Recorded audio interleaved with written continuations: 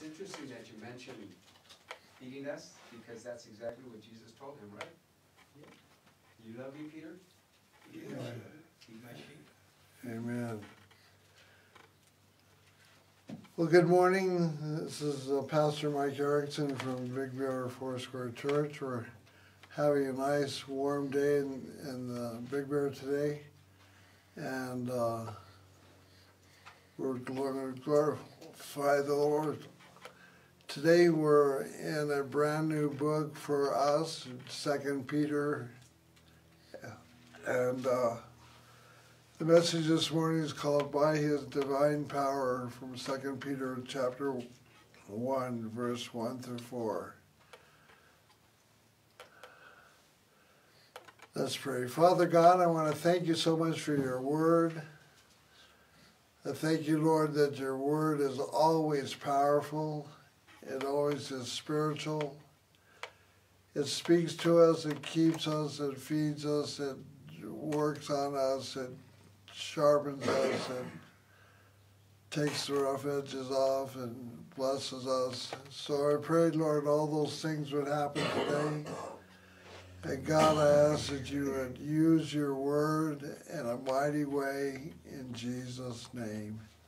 Amen. 2 Peter. Well, this letter was probably written to the Christians in Asia Minor, the same group that Peter wrote 1 Peter to. 1 Peter was written from Rome to those in that area. And 2 Peter is to stir up and refresh their memory. So we think that 1 Peter was probably written around 64 AD. Some traditions say that Peter was martyred as early as 64, but I'm going to get into a little bit of that later. But it seems reasonable to regard 2 Peter as written from Rome toward the end of Nero's reign, in the year of Peter's death, which is 67, 68, and Nero's death was about 68 AD. Nero we've been bringing up his name a lot. He's a huge player in the early church, and not for positive reasons, but under the theme of 1st and 2 Peter about suffering and giving glory to God, waiting for the second coming and doing all these things. Nero, his name is Nero Claudius Caesar Augustus Germanicus. He was born in 37 AD and died in 68 AD at the age of 30. He was Roman Empire for 14 years, and he started as an emperor at 16. He's infamous for his cruelty. He ordered the murder of his mother, Agrippina, and also he is married 4 times, and he took care of some of his mother-in-laws and people in government, and so he started off really, really well as an excellent emperor at age 16. But with every year after that, he started getting worse and worse, and suffered under paranoia, and I think a lot of mental illnesses and things going on in him. And he felt threatened and killed family and all those things a lot. So he ordered the murder of his mother, Agrippina, in 59, and he's just 18 at the time, and executed leading Romans He was a favorite of the Roman legions in the Praetorium. He was a favorite among the common people. But the aristocrats and people of Rome at the time that really had political power in the Senate and all that, they were constant odds, and there was poisoning at tables and different things happening, and people were being executed. And for the aristocrats of the Roman government at the time, it was much like North Korea today. You never knew if you were going to, this could be your last day.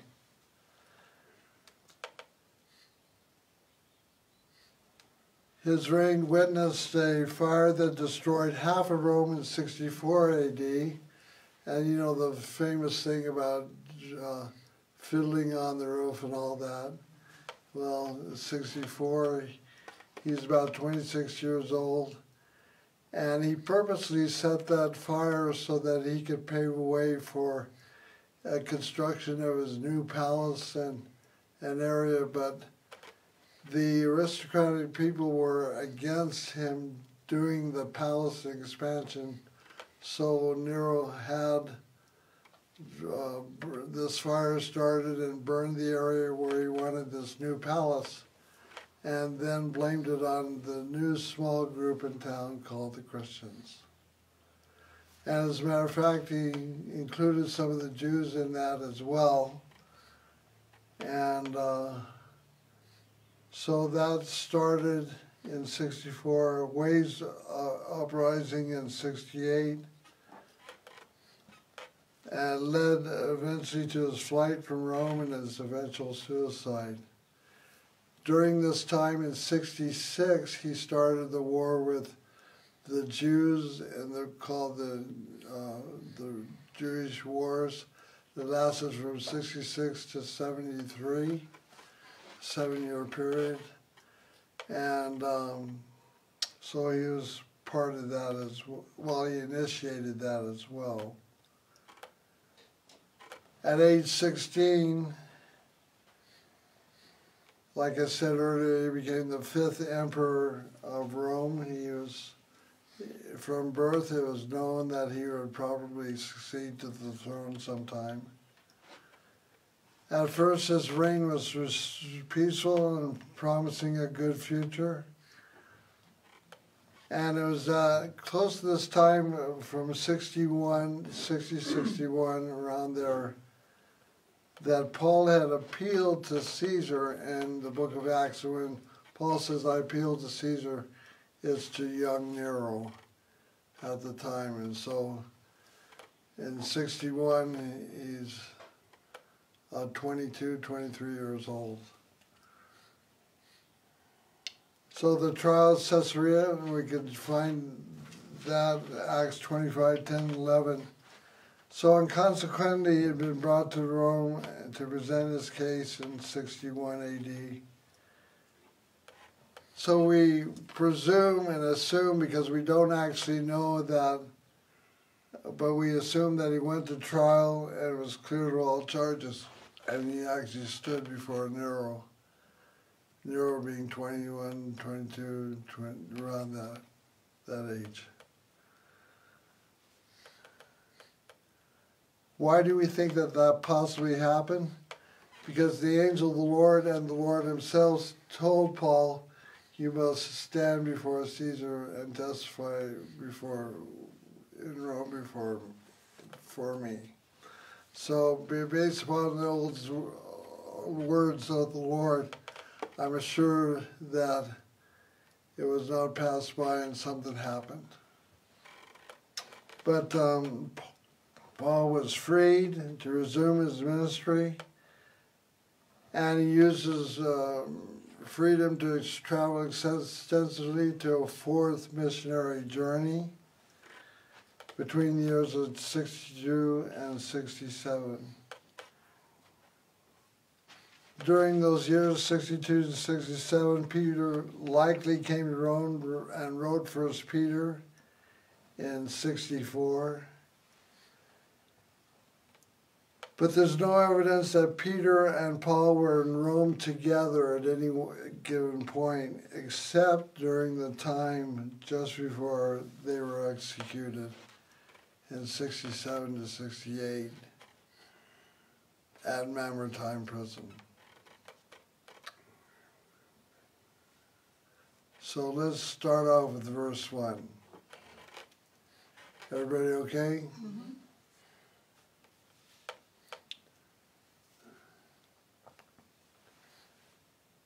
Before we get there, you must understand, being an emperor of Rome was not an easy job.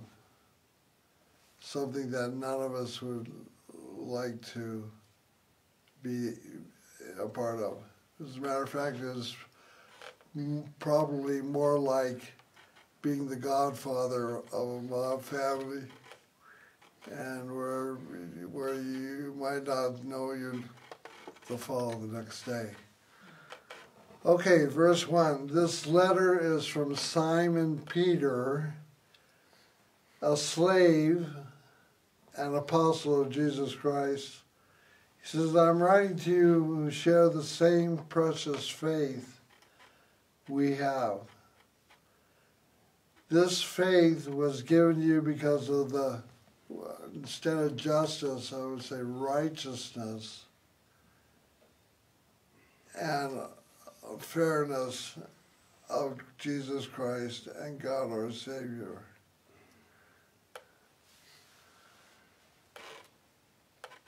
I believe that Peter is writing this just maybe months before he goes to his death. Simon Peter, his name expresses his whole life, where he was an old man and a new man, because Simon means unstable as sand, unstable as wheat. And even Jesus said, Simon, Simon, even though Satan desired to sift you as wheat, which is a play on his name Simon, I have prayed for you that your faith will not fail. And once you have turned again, strengthen your brothers. That was Simon, unstable. But Jesus said, no longer am I going to call you Simon, I'm going to call you Peter, which is a rock. And in Acts chapter 2, Peter became the rock of Pentecost that put the church on the map, fulfilling the prophecy of Jesus, saying, upon this rock I will build my church. So it's taking a sandy, shifty guy and making him into a rocky type guy. And so the very nature of the name Simon Peter shows us how God transforms a life, changes a life from Simon to Peter. I have a good friend in, I think he's in Apple Valley, Ted Medina, and Ted was a vice president of the Hells Angels in San Bernardino, and he and Otto Freely, president of the Hells Angels in San Bernardino, and a bunch of other people came to Long Beach and got saved. Well, one night there was, about a year later, there was a conference, pastor's conference, and a body of prophets and elders were laying hands on him.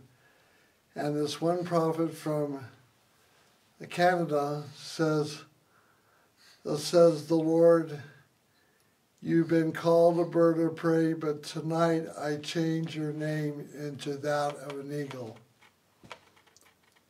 Well, the whole church freaked out. The prophet didn't know anything about this or about him. But his name in the world was Beautiful Buzzard. And the Holy Spirit, through the prophecy, changed his name from a bird of prey to that of eagle, changing him from Beautiful Buzzard to that of eagle. all the motorcycle shops. He invented the handlebars, that pull-back handlebars. His poster is in shops and all that. Beautiful buzzard. What happened? God changed him from a bird of prey to an eagle. And Ted, if you're listening today, you bring glory to God. You're an eagle in God's presence. And we all freaked out thinking this prophet from Canada who came in for these meetings had no way to know what God had done. Isn't that an amazing story? Amen.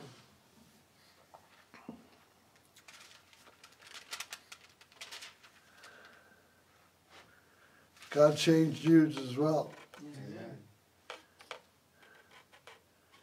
Remember a story, God changed a man named Jacob and gave him the name Israel. Amen.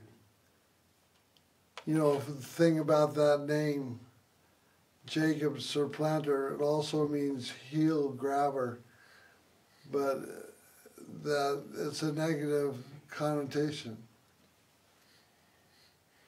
But when God changed his name to Israel, do you know that very few times, if just very few, maybe a couple, 2 or 3, is Israel ever referred to Jacob by that name? Soon, Jacob, name Israel, given to that individual, becomes a nation. I mean, so what do you see with Jacob? You see the old man, and now you see a nation. Not just a guy with a new name, but the scripture says just a few times calls him personally Israel because he becomes a nation. You know, so, I mean, God does the miraculous things, and Simon Peter is one of those.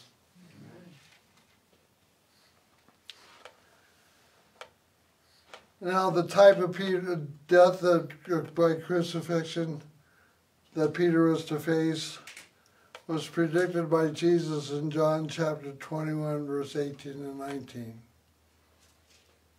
And like all people, John was with Peter when Jesus is saying, you're going to be crucified, they're going to take you where you don't want to go. And Peter says, well, what about this guy? What about this guy?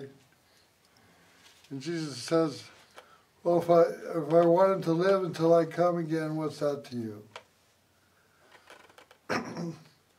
So Peter knew exactly that someday, sometime, somehow, he would be crucified.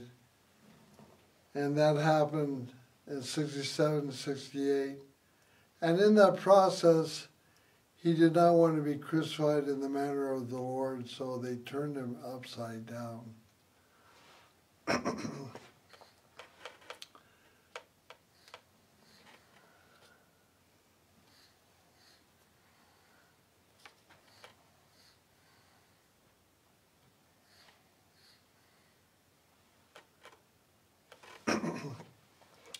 Those who share precious faith as ours, to those who know Jesus Christ as the Lord and Savior.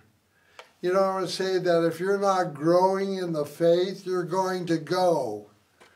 And bye-bye, I will see you. I'm sorry. But if you're not growing, you're going. If you're not pursuing your faith on a daily basis, we're in the last days, the end times, and if you're not pursuing your faith on a daily basis, you're living in perilous times where you're going to be devoured by the roaring lion who's seeking for you. And don't put yourself on the menu. What do I need to do? Well, you need to fellowship. You need to pray. You need to worship. You read the Word, devotionals. Get into the Word, get close to the Lord. Somebody says, well, what should I do? Do it all. Do everything you can do. If you want to preserve your faith, you want to stand for Jesus in the last days, make that happen. If you don't, if you think it's just going to be an automatic thing, it's going to happen, well, we will not see you.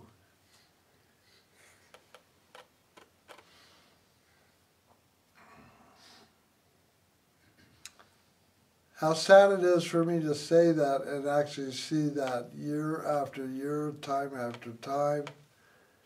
And there's nothing I can do about it except for to share the prophet's voice and say, please walk with Jesus.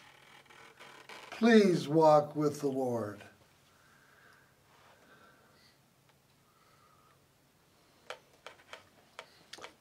$1,700 pastors every month quitting the pastoring, some of them quitting the faith, buying into the lies of our day.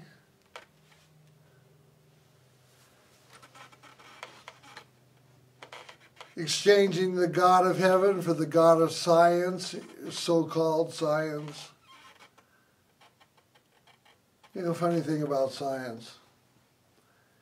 In 1840s, we were having the first steam trains and railroads all over America.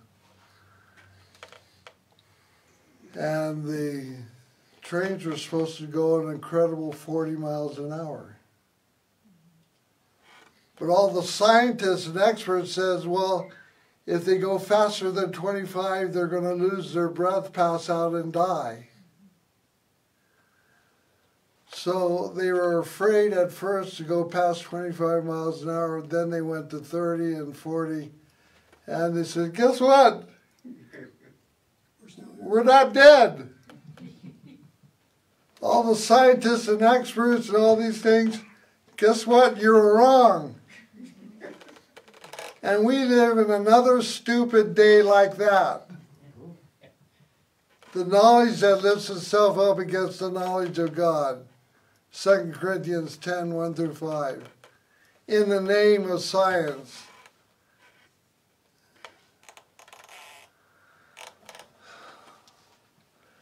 Who Romans chapter 1 says, what kind of fools are these that they exchange the glory of God for something created by man?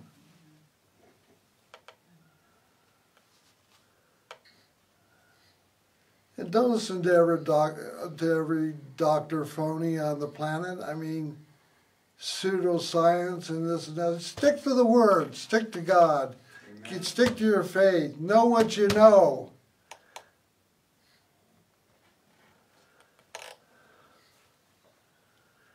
And don't get your God from YouTube. And don't get your God from History Channel, Discovery Channel, Idiot Channel, or anything else. Okay. If I make a touchdown, you can get a thing of Gatorade and pour it over my head.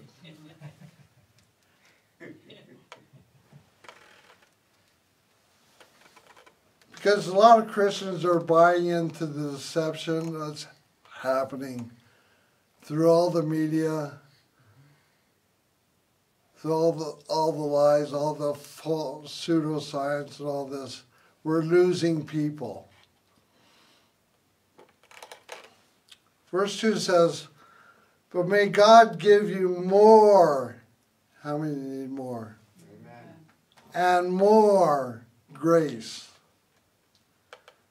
May God give you more and more grace as you grow in your knowledge of God and Jesus our Lord. This is the key for you. Well, Peter knows what he's talking about. He's about to be crucified under an insane little emperor named Nero, who is not afraid to kill people and put them in, dip them in wax and hang them, put them on fire in his garden. He's not afraid to do the most cruel things. Peter's writing this and saying, now may God give you more and more grace. You know, if you need this much grace, God's got that much more. Amen. You need grace to walk with God these days. I was sharing in Thursday morning Bible study our priorities. First one, our priority is God. The question is, why is God our first priority in a sense of conversation? I said, because we need to protect in our heart who He is, what His Word says. We need to not compromise anything about God. And we got to put that first priority. What I know about God's going to stay there. What I know about His Word's going to stay there.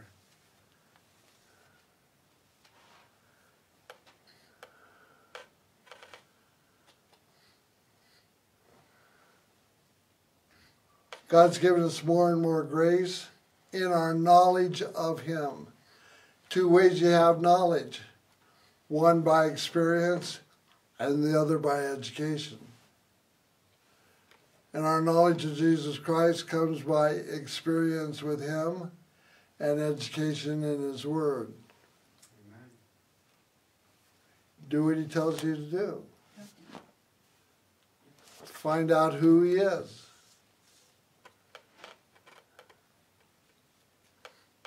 Find out who wrote this book to you. And there's a lot of distortion of this book that's out there today.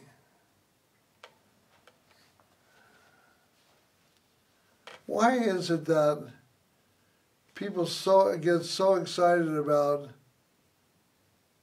promoting false teaching? They do. They get into it, oh, they're so excited about it.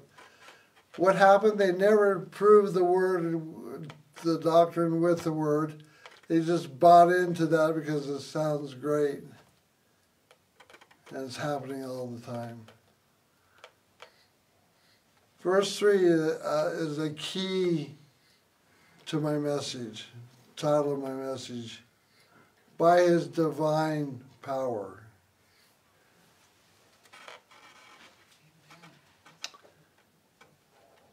The word power here is dunamis, dynamite, dynamic, dunamis, power. You know, if you set off dynamite, guess what's happening? Things change. Real quick. We use the word dynamic. Isn't that a dynamic whatever? We use that word. That's words is related here. God's power is actually powerful in us. A lot of things that we give ourselves credit for, in a sense, is God's dynamic power in our lives to take care of all the details. Amen. Power, dunamis, power, exousia. Exousia means authority. Like a badge or like a uniform, like a position of authority. God's given us both all those things by His divine power, by His divine exousia, by His divine dunamis. God has given you everything. Look at this word.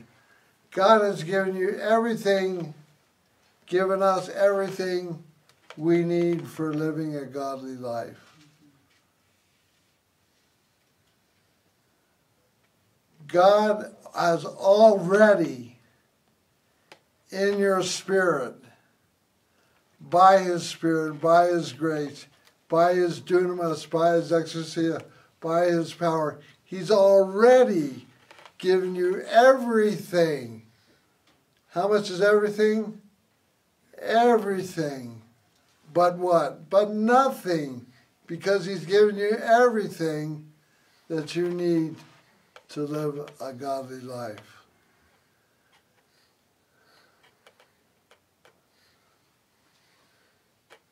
So, if we don't live a godly life, it's not because He hasn't given it to us. He has.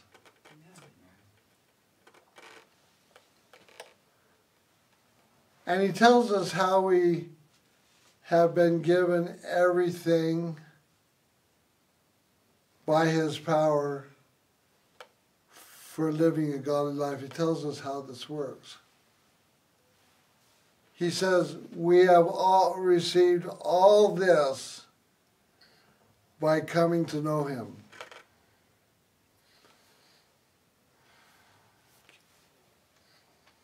If I could stir up anything in your heart today, it's pursue Jesus Christ with all your heart.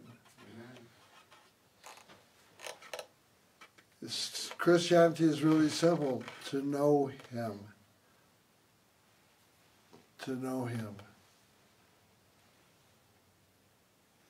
What do we have to do to know him? We have to talk to him as if we do know him. We have to get to know what he's like through his word.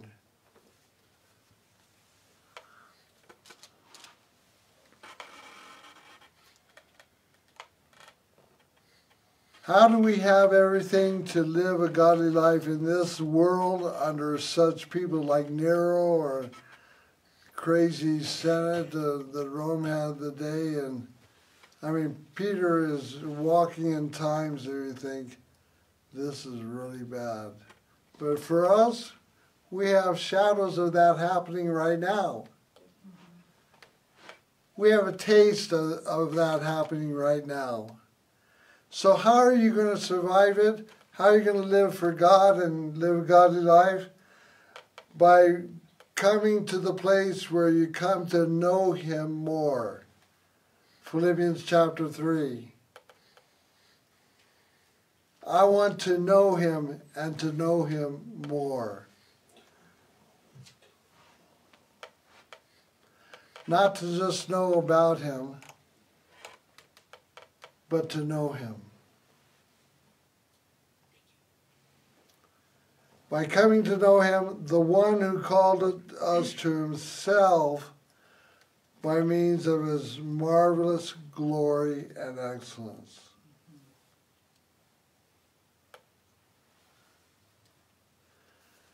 God wants us to enjoy this life. I see that. John chapter 10 says, Jesus says, I've come to give you life and give you more abundantly, so enjoy life. But make your love pursuit Jesus Christ. Who's the most important one in your life? Let your words come out of your mouth. My pursuit and love of Jesus.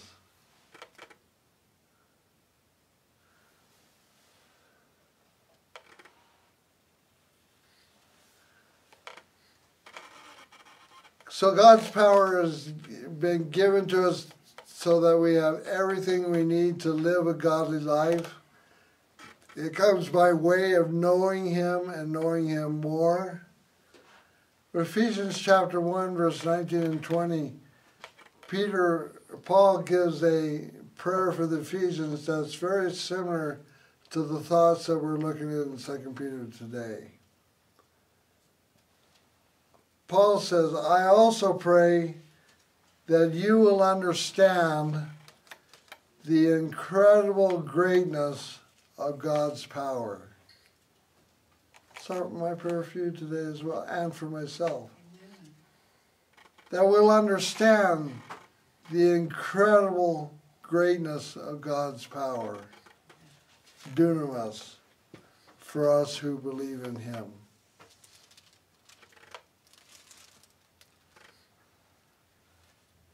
No matter what happens to you, through the power of Jesus Christ, you win.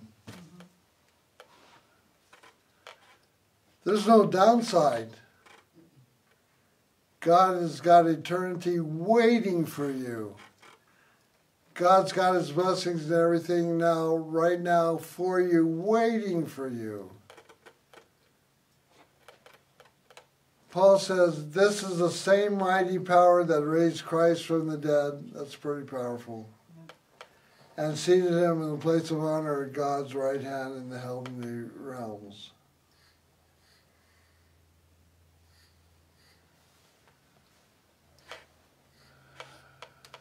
If you need more power, define what that power is and go to God and He'll give it to you. Amen. He will not give you power to pursue empty ambitions. He will not give you power to do your own thing apart from Him. He will give you power and strength to serve and love Him and pursue Him. Verse 4. And because of His glory and excellence, He has given us great and precious promises. These promises that enable you to share in His divine nature and escape the world's corruption caused by humans' desires. You want to escape the world's corruption?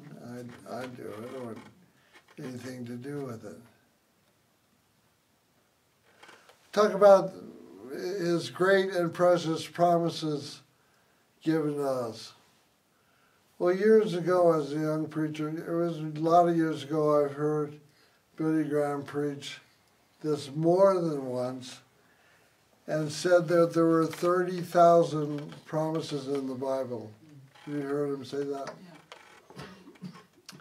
And so I repeated it in many of my sermons throughout the years, 30,000, until I found out there's only 31,000 verses in the Bible. So my great preacher was wrong. It happens. There are actually 7,487 promises in the Bible. 7,487 promises in the Bible. And of these 7,487 promises in the Bible, most comes with conditions of covenant. If you do this, what's the famous one we do for our country all the time? 2 Chronicles 7:14. If my people who are called by my name humble themselves and pray and confess their wickedness, then I will heal their land. So a lot of the promises, like that verse, contain an if, conditions. If you do this, part of the covenant, the promise will come to pass and God will make it happen.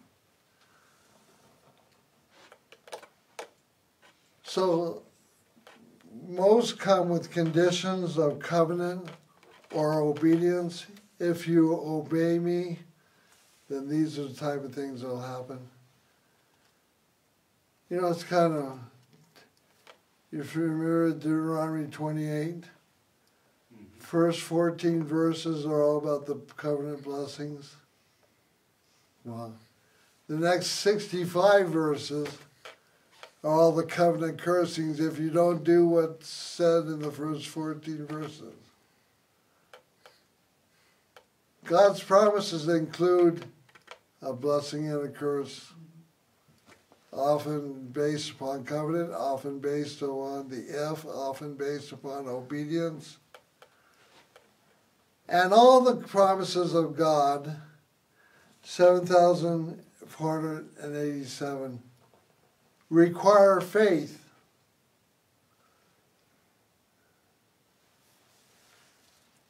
You love the old phrase, if God said it, I believe it, that settles it. Right.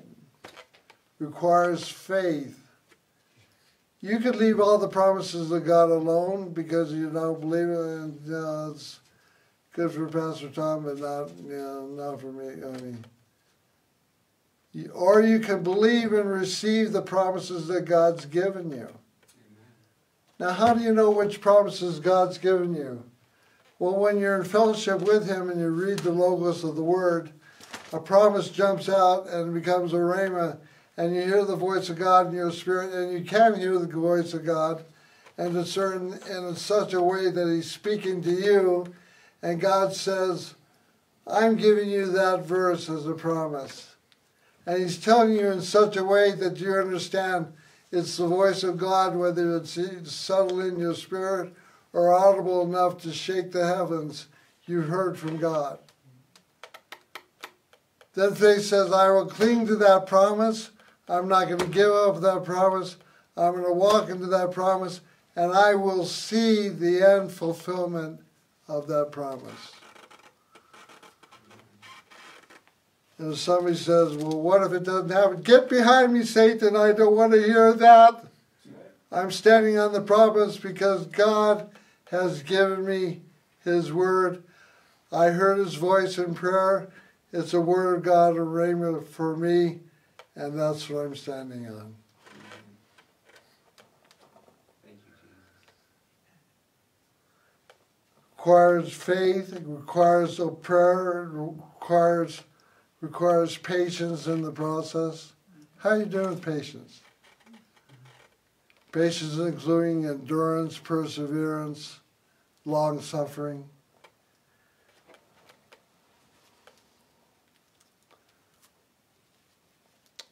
Patience is a wonderful thing, but it only comes through trials. Only comes through suffering.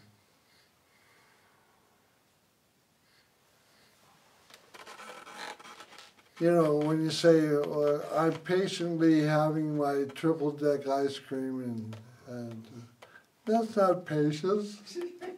There's no suffering in it.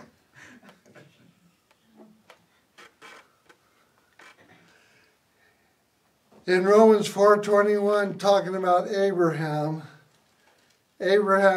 being fully persuaded. How's your persuasion? Fully persuaded? We're working on it. We're getting there. If you're at 75%, get to 80 today. But Abraham was fully persuaded that God had the dunamis, the power, to do what he had promised. Now that's the easy part. You say, well, yeah, you know what, I totally believe, fully convinced that God has the power to do. The difficult part, we have to be fully convinced that God has the dunamis power to do for me what he promised me.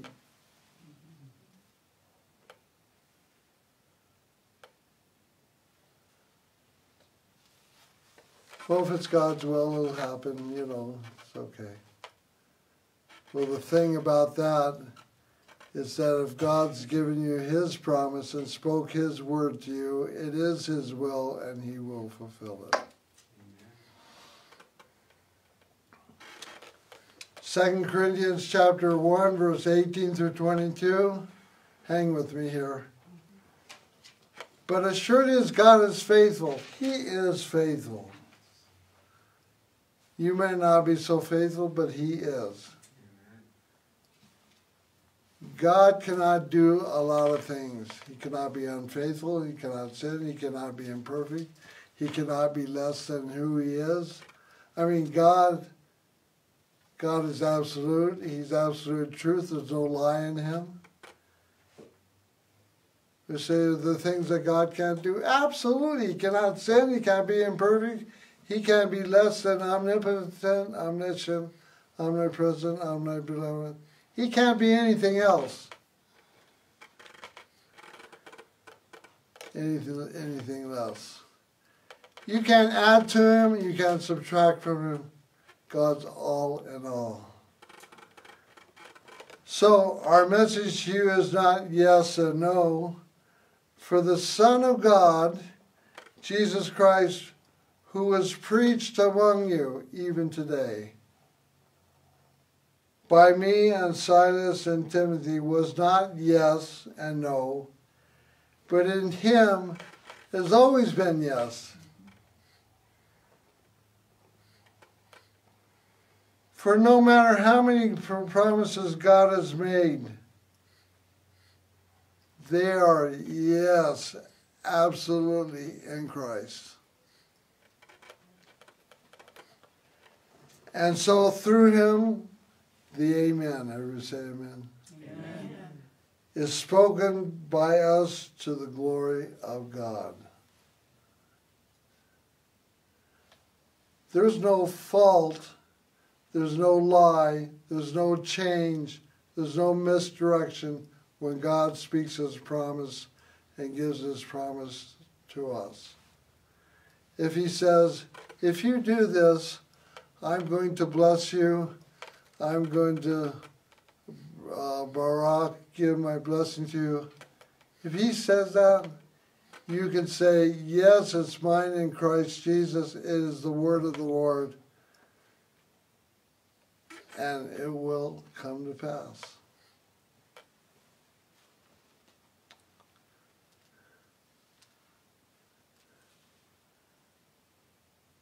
We know what God wants for most things. And when he speaks those things to our heart, we cannot abandon the process at all, ever.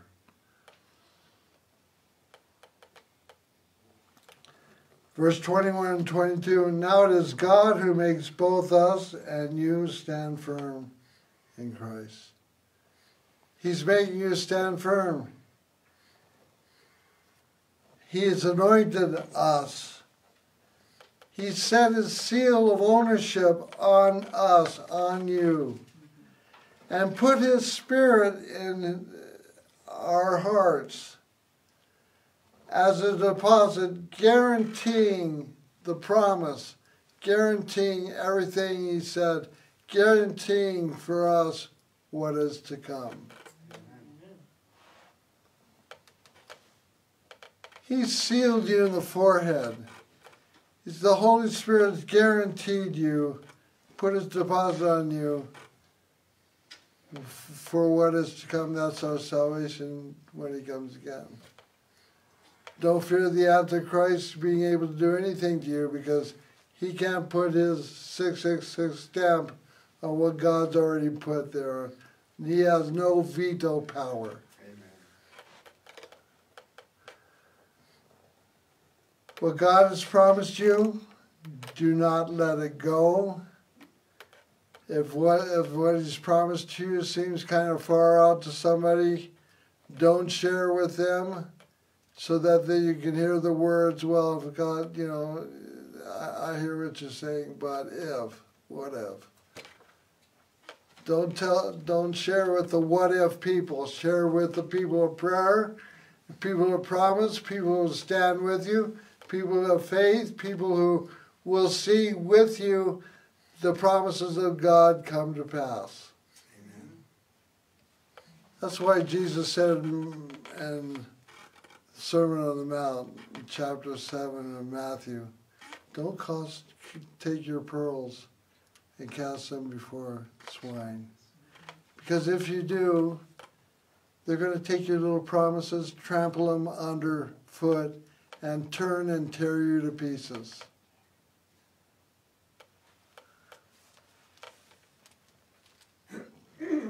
Doctor gives you a bad report,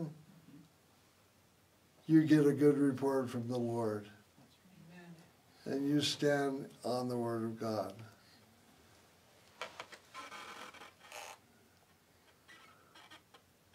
Second Corinthians chapter 10, verse 5. We come against and demolish every argument and stronghold, every pretension that stands itself, raises its head against the knowledge of God, period. Father God, I want to thank you for my friends today. Thank you for your word. Thank you for the power in it. God, we will not let any of your word depart from our faith, from our heart, our mind, our spirit. And whatever you have promised to us, we stand on the promises of God. And we thank you for doing all those things in us and through us today. In Jesus' name, amen. Thank you so much. That's right.